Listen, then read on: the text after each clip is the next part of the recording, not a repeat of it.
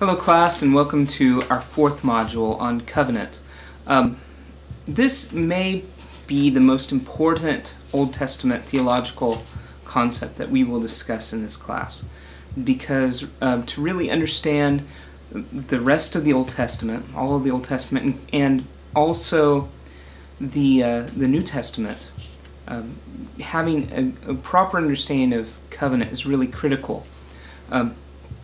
And it's interesting because it is one of the hardest words to define. We use this word all the time. In fact, when we use our names for these volumes of these books in our Bible, the Old Testament, the New Testament, we actually use the Latin word for covenant, testamentum. So our very idea of what the Bible is related to what the covenant is.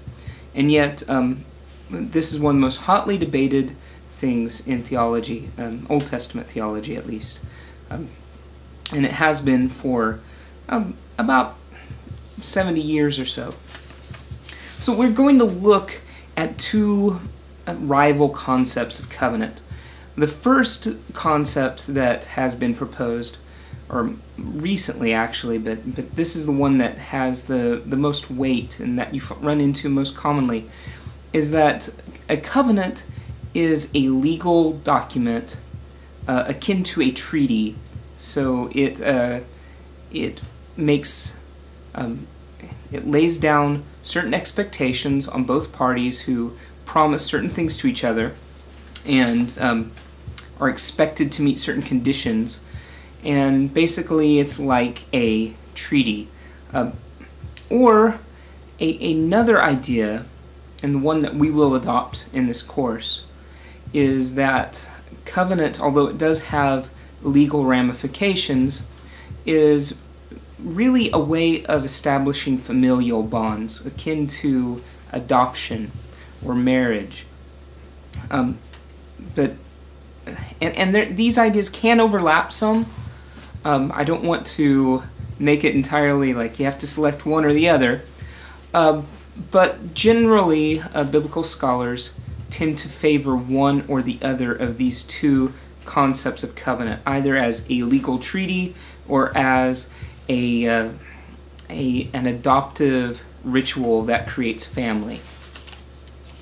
The idea about treaties, this became very prominent through the work of a scholar named George Mendenhall.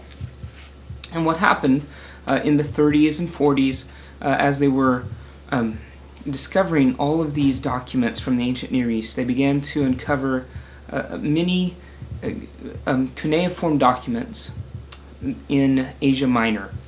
Now, although this people that produced these documents, they're often called the Hittites, and that was because there's a people group that we run into in the Old Testament very frequently. They're called the Hittites all over the place, and we didn't know who they were. And so when we discovered this new language that no one knew from Asia Minor, they determined that these must be the Hittites. And what we know today is that actually the Hittites of the Old Testament are not what scholars came to call the Hittites today. The Hittites of the Old Testament, the Hittim, that's just another name for Canaanite. That was a designation of the Canaanite peoples that was used primarily by like the Assyrians and Babylonians. They referred to Canaan as Hatu. So when we talk about Hittites in the Bible, they're just talking about Canaanites who lived in what is now Israel. So this is a little confusing because when we talk about the Hittite language and Hittite documents and Hittite treaties, we're talking about the language that was spoken not in Canaan but in Asia Minor. And for lack of a better term, we will call these people Hittites, even though they're not the Hittites of the Bible. That's a modern fallacy that unfortunately we're stuck with, and we can't change that right now. It's too late. The damage has been done. In any case, George Mendenhall, he was interpreting these tablets that were found in Asia Minor, in this Indo-European language that we call Hittite. It's not a Semitic language like Hebrew or Akkadian. Now, most of the time when we think of cuneiform, when we think about tablets that are written with cuneiform, we're thinking of the language of Akkadian. It's a cognate to Hebrew. It's a Semitic language. This language is it's a lot more closely related to Greek and Latin and to German and to our language of English. For instance, the Hittite word for water is wataru.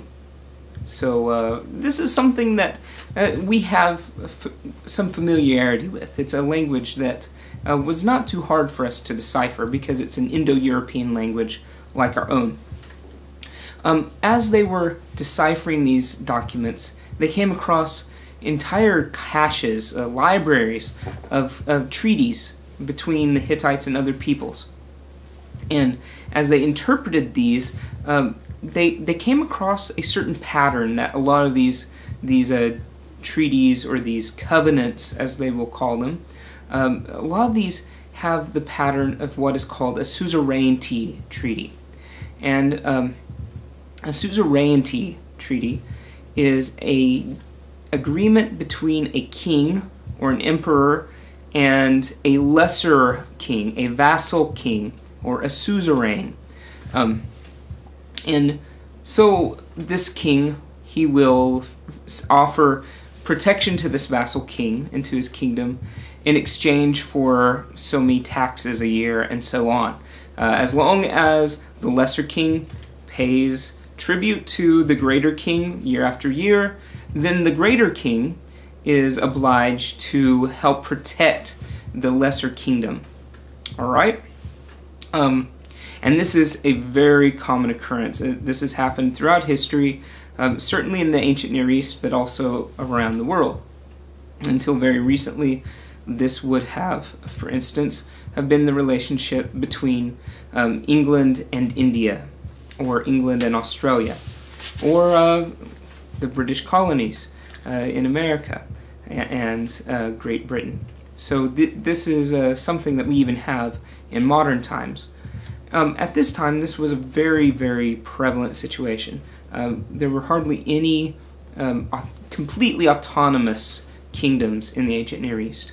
Even the kingdoms of Judea in the south and of Israel in the north, they were very often in vassal-type relationships with other kingdoms. For instance, this is what Jerusalem gets into trouble with at the very end of their autonomy, is that they begin, they're supposed to be a suzerain to Babylon, but they begin to communicate with Egypt about the possibility of rebelling against the kingdom above them. And so Nebuchadnezzar comes and destroys their kingdom. And this is what we're talking about here. Well, the Hittites, they had this kind of relationship with other lesser kingdoms around them as well. And all of these start off with a historical prologue, kind of setting the situation, explaining why we're having the treaty.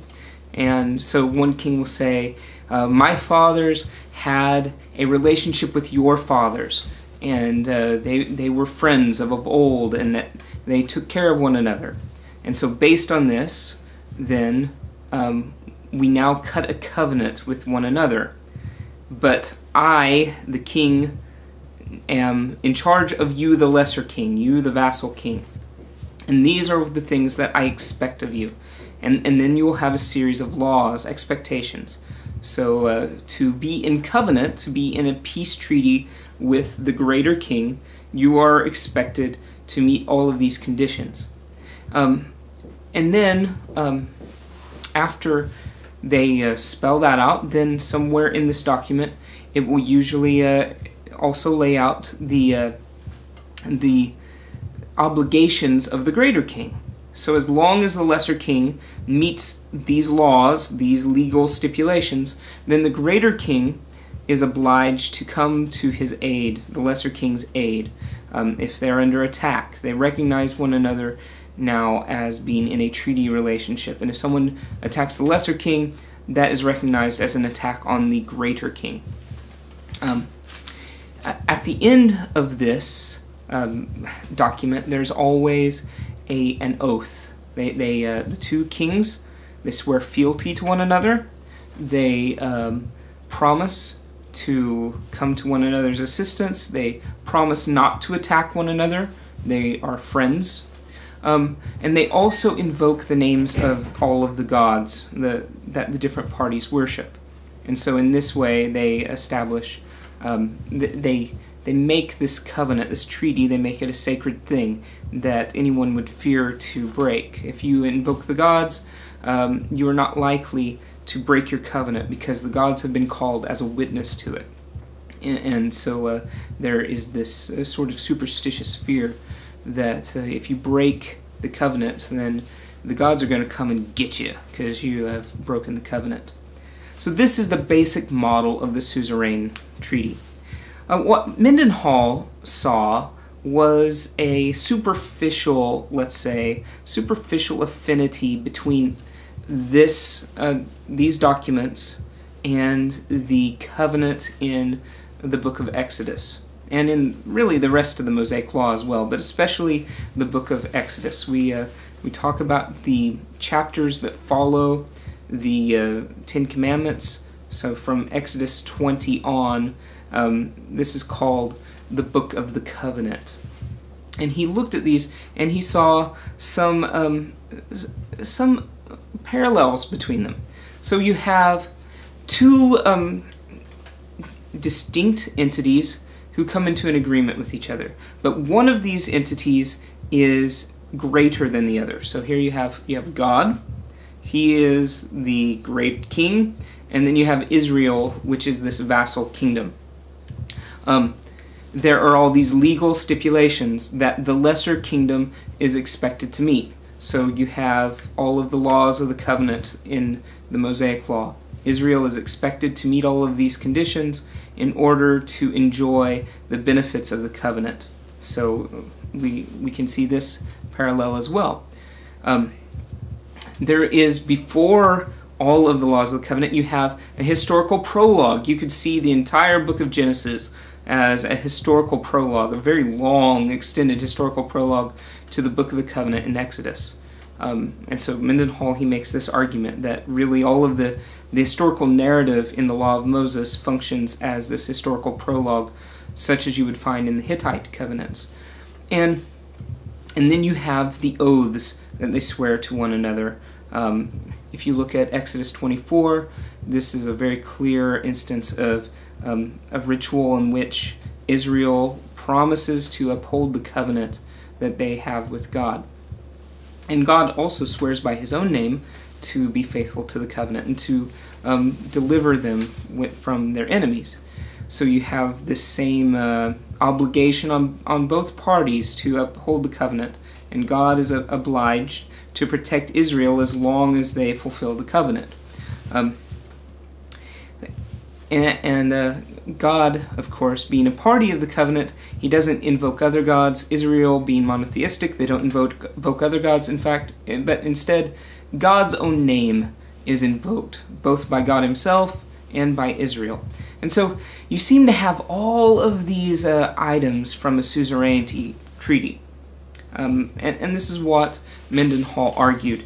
And this has really held the day in Old Testament studies for several decades. This is, and even today, there are a great many scholars who think that this is pretty much how the Old Testament works. This is pretty much what a covenant is. There is a long history, really, that comes before Mendenhall that predisposes Old Testament scholars to think in these terms. And this history goes clear back to the translation of the Old Testament into Greek, into the Septuagint. So about 200 BC, when the Law of Moses was first translated into Greek, when they came to the word covenant, the Hebrew word for covenant is brit. And they had to make a decision, what Greek word are they going to use? And there were several choices. They could have gone with a word like syntheke. And a syntheke is it's kind of the sort of word you would use for a marriage or an adoption ceremony. It's a family-building ritual. But this is not the word that they chose. Instead, they chose an obscure Greek word that is used mostly in legal documents, especially in wills and testaments, especially in Alexandria, where the Septuagint was translated. So that makes a little bit of sense. But they chose the word diatheke. And a diatheke, it's limited, as I said, primarily to wills and testaments. When someone dies, then they break out the diatheke, they break the seal to see what the person, the testator, has left, bequeathed to his family and loved ones. So this is primarily what a diatheke is. We do not know why. We do not know why the translators chose this word rather than syntheke. As I said, syntheke is more prevalent. It's a more widely used Greek word outside of Scripture. But when the translators chose this for the Law of Moses, they set a precedent that has not been broken. So later, when they translate the rest of the books of the Old Testament, and actually when they're writing books in Greek, some of the books of the Old Testament in the Catholic Bible, such as the Wisdom of Solomon, they will use this word as well, rather than the word syntheke. And then when the New Testament is being composed, the New Testament writers, they also use this word diatheke. And I think it's probably simply because that was the word that was already used in the Law of Moses. There's already this Old Testament religious vocabulary, so why create a new vocabulary for composing the New Testament? This is my guess about why this is. In any case, the choice of this very legal word, diatheke, sets a precedent for seeing the covenant in terms of legal traditions rather than in terms of family. So, when the Latin Bible is being translated, before Jerome you have the Vetus Latina, the old Latin translation, what word do they use? They usually use the word testamentum, a testament. So again, we know of this word even from English. When you hear the word testament, you think of someone's last will and testament, don't you?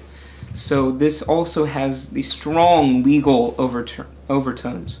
Now, it's not treaties. We're not talking about peace treaties here, but we are talking about a legal document.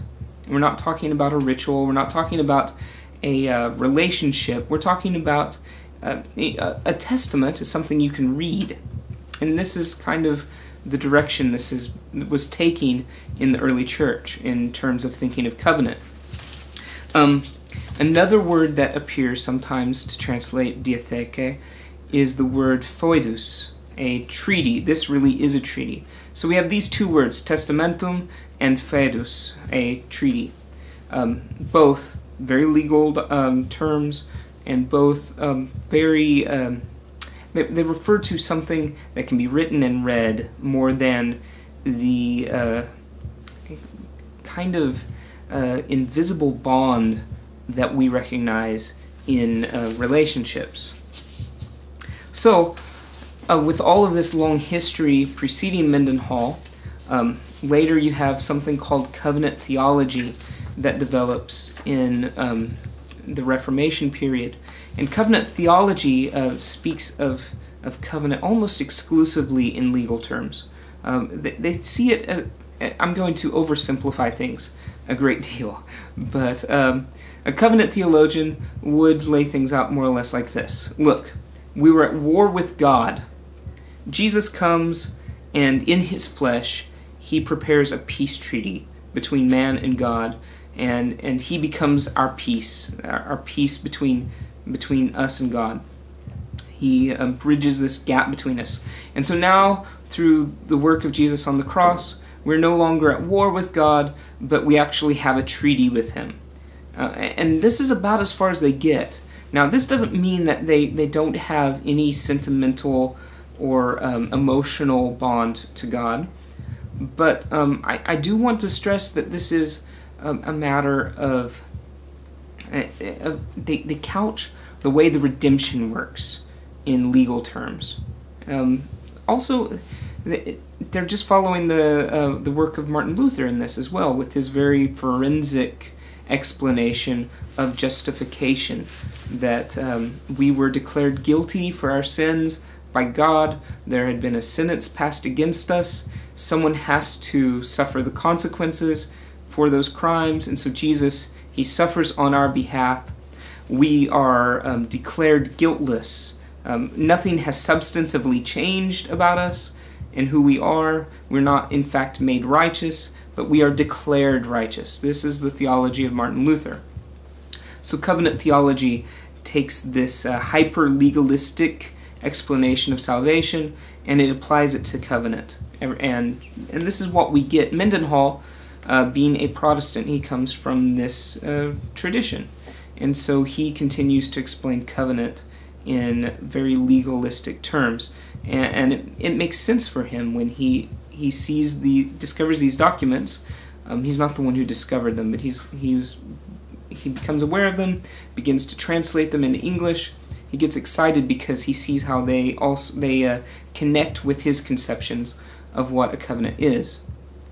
They also, another thing that is provoking Mendenhall is, remember, at this stage in biblical research, you have the documentary hypothesis holding the day.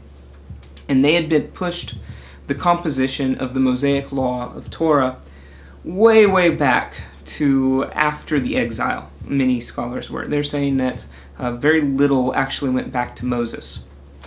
So they're saying that most of the Mosaic Law is composed in the Persian period. You're talking about in the 500s, 400s, 300s even BC. Okay, 300 years before Christ.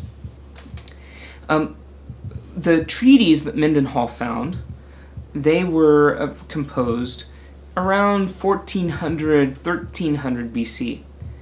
And this was good news for Mendenhall and for other, we will call them maximalist Bible interpreters, who wanted the majority of these texts to be attributed to Moses and to people of that era. A more traditionalist reading of Scripture. And so I think Mendenhall was attempting to connect the Old Testament to these older documents, very, very old documents, in hopes that it would lend credence to the idea that Moses himself had written the law attributed to him. So that he has kind of an ideological motive as well, is my point. Is covenant, from a Hebrew point of view, is it actually a legal treaty? Is that a good way to describe it? Does it fit this pattern of a suzerainty treaty? Now, I don't want you to completely disregard this. I think that Mendenhall makes some good points. But what I'm going to suggest is that covenant is actually very multifaceted. There's no one correct way of interpreting it. In fact, the more different directions, angles you can come at it, the better. And let's start with the very word for covenant in Hebrew. This is something that Mendenhall completely disregarded, and that most covenant scholars have disregarded. Let's start at the very beginning. Let's start with the word brit. This is what a covenant is called in Hebrew. There's a lot of debate about what this word means. The best opinion that I've come across, the best answer, is the suggestion that comes from the word bara. The word bara in Hebrew means food. If someone is fat, you say that they are bari, they are full of food. They're well fed, this would be another way to translate it. Bari is well fed. So bara being food, brit, it could be a food ritual. That could be one way to translate it. And this makes sense because very often when we encounter covenants in the Old Testament, and outside of the Old Testament as well, we find that one of the major components of building a covenant between yourself and someone else, or between one people group and another, is to invite them to eat together. It's hard for us to conceptualize how intimate eating was considered in the ancient world, and in particular by the Hebrews. The Mishnah, which is written, hence compiled about 200 years after the time of Christ, but even that late, in the Mishnah, they describe how someone would be ashamed to eat in the street. They don't want to do it in front of everybody. They go back into their shop to eat because it's not the sort of thing you do in public.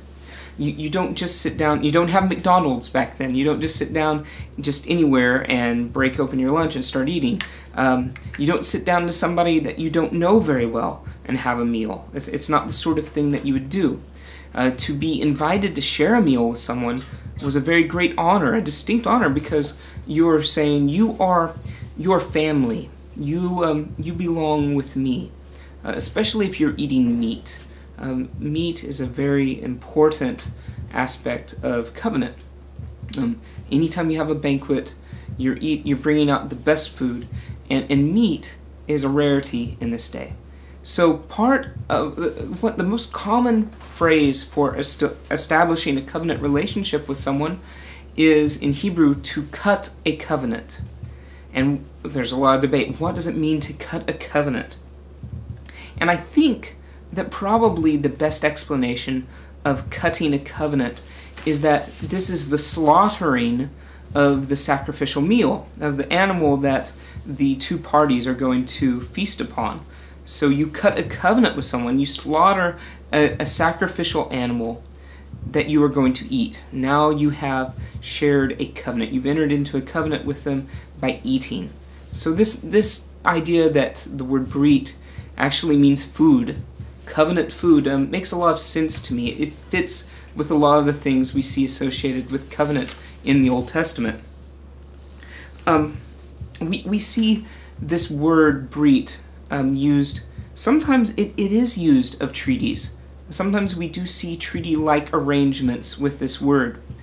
What's interesting, when this is the case, the two parties who have a treaty with one another then use family language to describe one another. So before they may have been enemies, now they have a peace treaty. They're not friends. That's not the word that's used of them. It doesn't describe them as allies. It doesn't describe them in words that we as moderns in the West would use at all. It usually uses the word brother. Before they're enemies, and now they are brothers after they enter into the covenant. It uses the idea of family. And these covenants are always celebrated in a banquet atmosphere. They eat together, and so they're family. The closest thing I can think of to compare this with would be Thanksgiving. So in the West, we don't really have these taboos about eating with people we're not very close to. We will have business meals and so on. But there is one time a year when we tend to only eat with family. Although we're getting past this a little, I've noticed. But usually for Thanksgiving, you want to go home and have dinner with your family. You want you don't want to just eat with anybody. You don't go to the restaurant. Also, if somebody just showed up at your door for Thanksgiving, you might be polite and let them eat with you, but you probably have some things to say when they had left. Like, what was that all about? Like, why did he just welcome himself to sit down and start eating with us? He's not part of the family, right? It feels weird for someone to... You would feel like there was an intrusion if someone did that. And this, I think, is pretty much how the ancient Near Eastern world felt about meat in general. You only ate meat for special occasions. So if you eat meat with someone, your family, and it's a big deal. You would use this word brit for treaties, but you would also use it, and this I think is really important, you would use it for marriage. If you, in the book of Jeremiah, in the book of Hosea, the word brit is used of marriage specifically, and I think this is probably the best model of what covenant is for us. And this comes straight, today even, we will describe marriage as being a covenant. And that comes right from the Old Testament, where we are maintaining a very old tradition indeed. And sometimes brit can also describe other forms of family relationships or family building relationships. What all of these have to tie them together, everything from a peace treaty between two nations and a marriage, anytime that there's a covenant, there's always a religious connotation. It is never just a secular event. You're not just going over to the courthouse and signing a piece of paper that has legal weight to it, but you're actually saying a lot of prayers, you're offering sacrifices, and you're calling God as a witness to the new relationship that you have with the other party. One of the best depictions, the best models of what we're talking about here can be found in Genesis chapter 26. This describes the covenant between Isaac and Abimelech. Isaac has been having trouble with the Philistines. He'll go somewhere, move somewhere, dig a well, and the Philistines come by and they fill it with dirt. Eventually, Avimelech, the king of the Philistines, comes through, wants to visit with Isaac. Now, we got to remember that Isaac is a man of considerable substance. He is a very, very, very wealthy individual. And so even though he's not a king, he does not, he's not leading some tribe or something. He doesn't have a large family. He only has 2 sons. And yet he has a huge amount of servants, and he has a great amount of wealth, probably much more than Abimelech, the king of the Philistines. Remember, we're talking about city-states, we're not talking about kingdoms in the way that we tend to conceptualize them after the European model. So we're talking about a king of a city-state in the Philistines.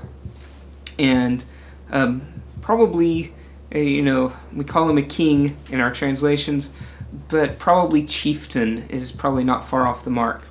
So Isaac is considered not just as an equal, but perhaps a superior. He's a threat to Abimelech. I keep wanting to use the Hebrew pronunciation, Avimelech. So he's a threat to Avimelech. And so probably what you have going on, first of all, with stopping up all these wells, is maybe a way to communicate to him that he's not welcome there. Get along, I don't really want you in my territory. And when Isaac continues to remain in that region, he doesn't just shuffle off. When Isaac shows that he means to stay there, Avimelech has to take another approach, and he's now very concerned because perhaps Isaac is upset with him for stopping up all his wells. And so he shows up and he's like, "How you doing, buddy?" And Isaac said, "I've been meaning to talk to you. A lot of your servants have been filling my wells up with dirt." And Avimelech says, "Oh, really? I never knew. Why didn't you tell me about it?" And I think probably he knew very well what was going on. That's the feeling I get from the text. How could you not know that this sort of thing is going on?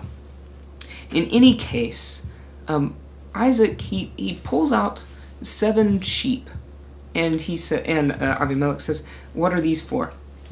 And Isaac says, "Well, I'm going to purchase this well at Beersheba I'm going to purchase this well with these 7 sheep. And Abimelech says, okay, yeah, do whatever you want. And the thing about 7, and the number 7, it sounds exactly the same as the Hebrew word for oath. So a sheva is the number 7, but it's also an oath. So they swear an oath on these 7 sheep on this well, and so the well of Beersheba becomes the well of the 7, or the well of the oath, and that's what's known as to this day. I lived there for 9 years, within walking distance of that well, for 9 years. It was kind of cool. So, they make this agreement, they eat together, and then notice in verse 31, Genesis 26:31, it says, in every English translation, they miss this. They just translate it simply as, in the morning they rose early and took oath with one another. So they make a promise to one another. What they miss is that in the Hebrew, what it literally says is each man promised, each man swore to his brother. The night before they're enemies, in the morning they rise up and they are brothers. And so they swear fealty to one another over these 7 sheep. What it's saying is now they're family. Before they were enemies, now they're family. And so Abimelech can no longer give Isaac any trouble. He can't go around filling up his wells with dirt, because you wouldn't do that to your brother. Although I know some people who would, but let's not talk about that.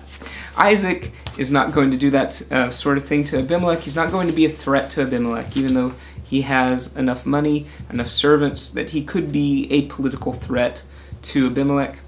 But they've got a covenant with each other. They're family. You don't do that to family. That's the point of the covenant. It is a peace treaty, but it's not just a peace treaty. That's my point. It's a peace treaty that creates real substantive relationship. It creates a deep and profound relationship, to the point that you can call the other party a brother. And that is not just a fiction. It's not a legal fiction. They conceptualize this as being completely true. They have adopted one another, and they recognize each other as family now, as kin. This is exactly what's happened. So what do you need if you're going to cut a covenant with somebody? What do you need? Well, first of all, as I was saying, you need food. You need food. You need an animal to slaughter that you're going to eat together.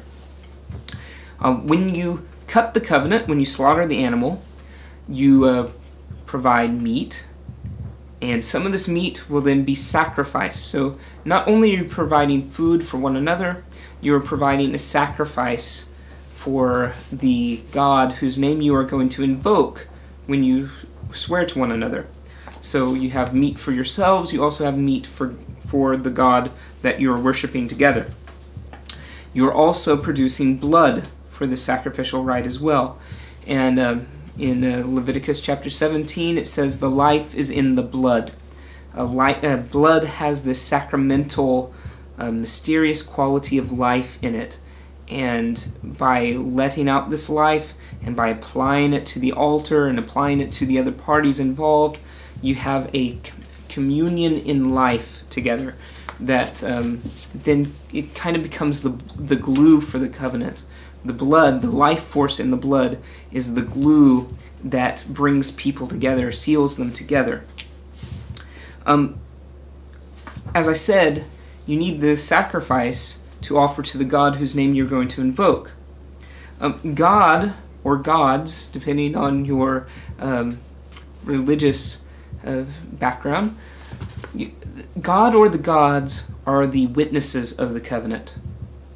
They are the ones who are watching this all transpire, and they're the ones who will hold both parties accountable to one another. So, as I was saying, there's always a religious connotation to covenant cutting. It's never just a legal transaction. It's a religious one as well.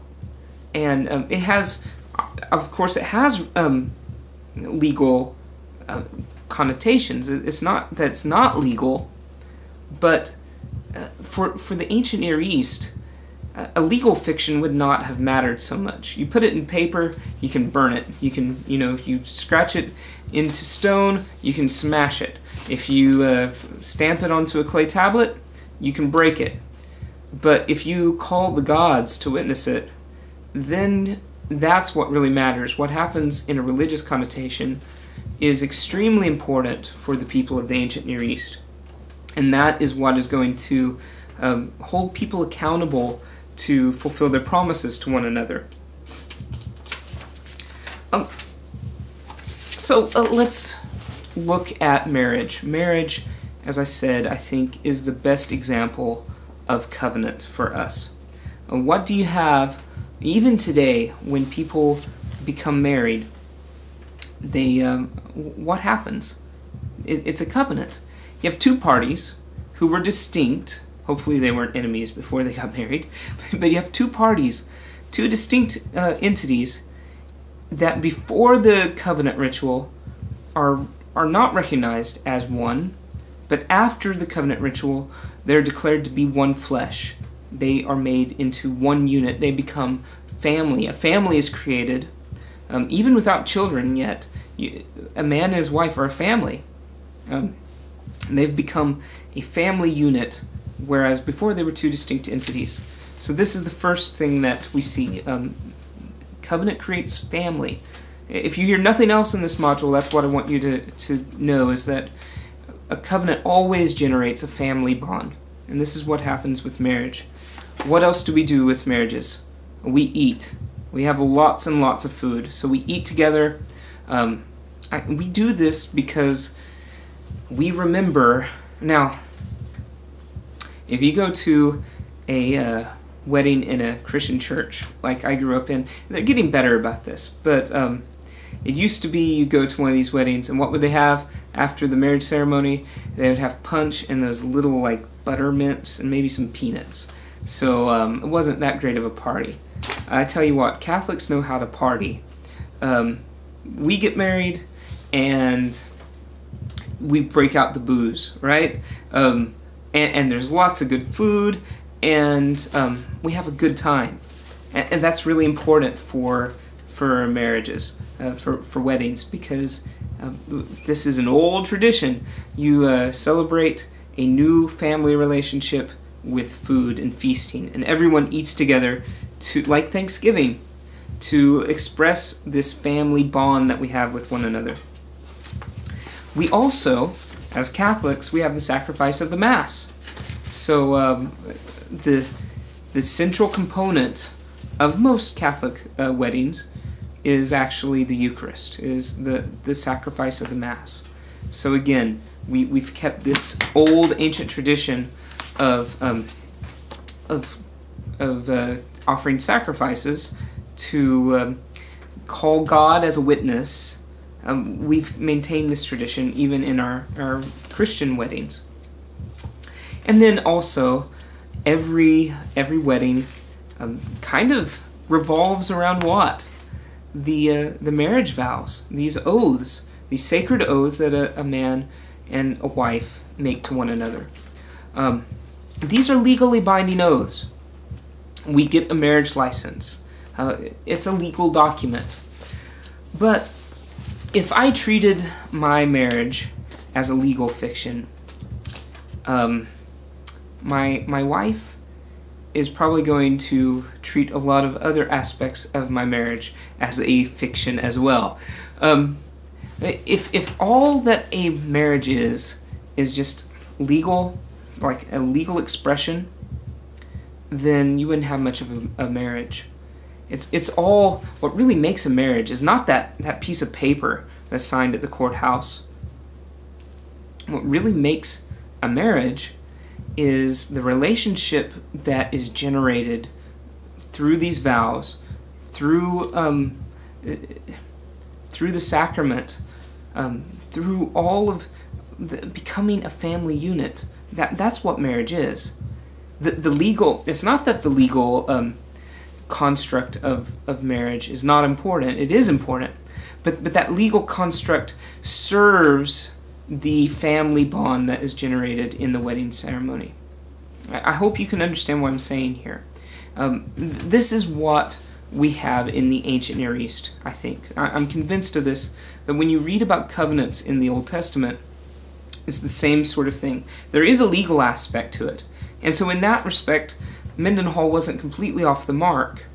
But if that's all it is, if all that a covenant does is mean that God and Israel, now they can be friends, and they have to follow the law and protect. God has to protect Israel. If that's all it is, it's pretty boring and wooden. But if it creates family, then we have something that has life and vibrancy to it. And I'm convinced this is the way to think of covenant in the Old Testament. One of the things that we encounter with covenants, Mendenhall writes about this at great length, is that covenants have, one of the obligations of a covenant is that you are, if you enter into war, then the person who is in covenant with you is obliged to defend you, to come to your aid. They are in alliance with you. Now, it's not just like the NATO. It's not just that you have these nations that have these sworn agreements with each other. It's deeper than that. It's a recognition. It's more like, down in the South, if you mess with one guy, you're gonna mess with his brother, his cousin, and his cousin's sister's stepfather, right? That's the sort of stuff you're gonna run into in the South. And that's kind of the way it is in the ancient Near East too.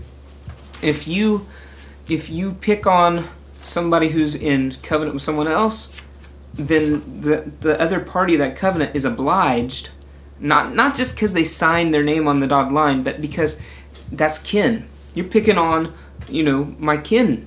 And so if you mess with them, you're going to mess with me too. But it's not only just international agreements. It's also has importance for our agreements for your society. So if you are going off to war, you want to be in covenant with all of the other soldiers in the army. You don't want to have personal vendettas with someone because they might just leave you to get killed on the front line. Or they might take advantage of the chaos in the middle of the melee to stab you. And, no one's going to notice. No one's going to know that it was you that killed them and not the enemy. So covenant is extremely important for warfare. You want everyone to be in covenant with one another and the same team. So there are all of these other ramifications of covenant that we don't think about just at a surface level. You have to meditate on this a little bit. Now, there are covenants all over the Bible, covenants all over the Old Testament in particular. What are some of the major covenants of Scripture? And you could look at this as though salvation history is really a series of covenants that God has made with His people. And each covenant deepens His relationship until you get to the covenant that comes through Jesus, that is most profound. Through Jesus, we are adopted as sons into God's family, as sons and daughters of God. So, the first covenant I think we find in the Old Testament is that between God and Adam and Eve. He creates them. They are the lords of creation. He entrusts everything to their care. It's never spelled out that this is a covenant, but this, I think, is the original covenant between man and God. And we were created in a covenant relationship with God. And the fall is all about how this family relationship, this covenant relationship, is broken through the poor choice of our first parents. The next major covenant that you find is God's covenant with Noah. Notice, as we look at these covenants, you're going to see that all of these kind of become more narrow. God starts with our parents, all of our parents, Adam and Eve. Then most of humanity is wiped out in the flood, but God chooses this one family, 8 people on a boat. He chooses them through whom to build his family relationship that's going to continue through history. So the covenant with Noah. You can read about this in Genesis chapter 9. And then you have the covenant with Abraham. It becomes more narrow. So God chooses one family, one man from all of the peoples on earth. He chooses one man through whom he will bring the chosen people and later the Messiah. And so he makes a covenant, the covenant of circumcision with Abraham. So we find this in Genesis chapter 12. God calls Abraham from Ur of the Chaldees and sends him to the promised land, makes promises to him saying that I will establish my covenant with you and give you seed that will fill, be as many as the stars in the sky and the sand on the seashore. Then later, through Abraham's descendants on Mount Sinai, on Exodus chapter 24, we have a very major covenant that is cut with Israel. We'll look at this in just a little bit. Then you have the Davidic covenant. God takes one family from all of Israel, and he says, I will make it so that your seed will always be on the throne. And so he gives us the covenant with David. And then finally, you have all of this kind of narrows down until you get to Mary. And the angel comes to Mary, says, Hail, highly favored one. Hail, you who have been given grace for all time. The Lord is with you. And that's a very covenantal type of statement. When God says, every time he mentions the covenant in the law of Moses, he says things like, you will be my people and I will be your God. I will be with you. So when the angel says the Lord is with you, this is a very covenantal statement. And through Mary, then, we have Jesus who will give us the new covenant in his blood. And then what's interesting is this kind of narrowing down, this kind of hourglass shape that we have. Here we get to Jesus, the most narrow. Everything hinges on him. And then all of a sudden what happens? It blows wide open. And the covenant, God's been kind of restricting his family through these covenants, drawing people into deeper relationship, but also a more narrow, exclusive relationship with him. And now, as Jesus comes, this family relationship is broken wide open through Jesus to all peoples and deepened, more profound than anyone could have dreamed of, that we can be the sons and daughters of God. This is what happens through Jesus. So this is kind of a very brief sketch of salvation history as viewed through the covenant. Let's look at Exodus chapter 24 again. If you look at Exodus 24, you have a lot of interesting, strange, ritualistic stuff going on. They slaughter all of these bulls, and they collect the blood in these bowls. And then notice in verse 8, what does Moses do with the blood that he's collected in the bowls? He takes it and he throws it on the people. Now, according to the numbers in the law of Moses, you're talking about 600,000 fighting men. So you're talking maybe 6 million people that some people think about. Obviously not every single person. Moses isn't like throwing the blood in the air and it's like, covering all of them. So you have some kind of figurative language going on here. Nonetheless, we have this idea that the blood of the covenant, the blood that's been spilled out, has been thrown on the people. It's been applied to the people. They are now partakers of the blood of the covenant. Some of the blood then is also poured out on the altar, at the base of the altar. And then the meat of these animals that were slaughtered for this to provide this blood, then some of the meat is burned on the altar. But there's a word for these sacrifices. We'll talk more about this later. There's a word for these sacrifices. They're called peace offerings. So this means that not only is the meat offered on the altar to God, the meat is also eaten by the people, specifically by the 70 elders. Notice in verse 11, the 70 elders, they go up the mountain with Moses, and look what it says. God did not lay his hand on the chief men of the people of Israel. They beheld God. They saw God. Something the Bible elsewhere says it cannot happen. We cannot see God and live.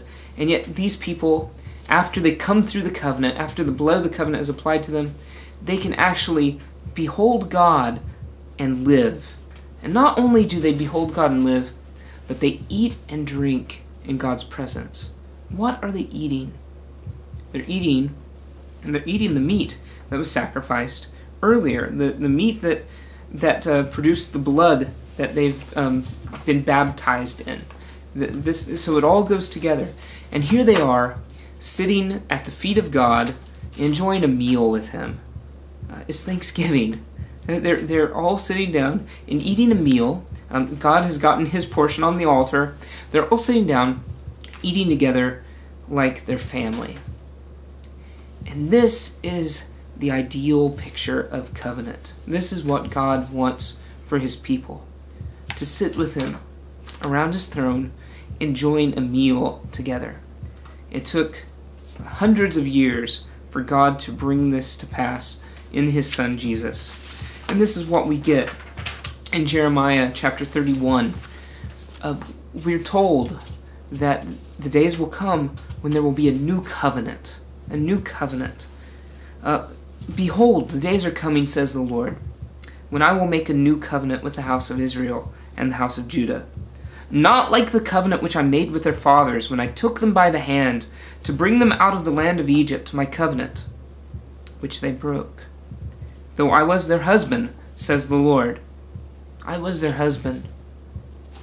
Here, Jeremiah uses the most profound image of covenant that we have, that of marriage, and he applies it to God's relationship with Israel. So here they are in Exodus 24, eating, drinking together like a man and his new bride. And then what do? Just, days later, Exodus 24, here they are eating, drinking with God. A few chapters later, what are they doing? Golden calf. They break the first of the 10 commandments that they're given by making a golden calf and worshiping it. So they can't keep the covenant because the covenant is outside of them. It's not on their hearts. So God's going to fix this with a new covenant. He's going to make a new covenant with Israel. This is the covenant which I will make with the house of Israel after those days, says the Lord. I will put my law within them, and I will write it upon their hearts, and I will be their God, and they shall be my people. A new covenant is coming. A new covenant. So Jesus comes, and He brings this covenant to His people, and He holds on the night that He's betrayed as He's celebrating the Last Supper with them. He holds the chalice and He says, "This is the cup of the new covenant in my blood." He intentionally evokes the language of Jeremiah, and He intentionally evokes the symbolism of Exodus 24. The blood of the covenant that was poured out over all of Israel. Now Jesus is saying, my blood is about to be poured out into this new chalice of the new covenant that is for everyone now. It's for the many. It's for you. So this is the new covenant. Jeremiah looks forward to. Jesus says, here it is. And now the law, the covenant's not just external, but now it is engraved on our hearts. The fourth Eucharistic prayer of the Roman Missal, I think, really summarizes what we're talking about with this beautiful, beautiful statement. It says, even when he disobeyed you and lost your friendship, you did not abandon him to the power of death. Again and again, you offered a covenant to man.